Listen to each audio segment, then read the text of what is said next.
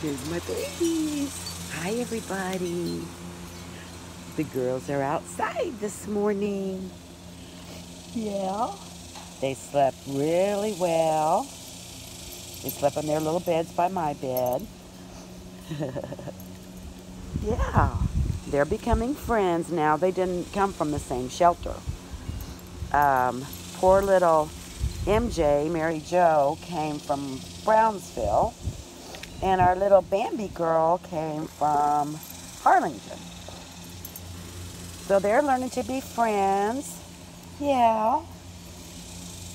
See all those little black dots on poor little Mary Jo? That's all the leftover from the fleas and ticks she was covered with. Yeah. Yeah. There she is. And she is very sweet. She's a little scared. See, she still has leftover ticks. I don't really want to stress her and give her a bath yet. I mean, they're dead. She just doesn't look as cute as she could. But she's getting used to being in the house. She's very submissive, very sweet.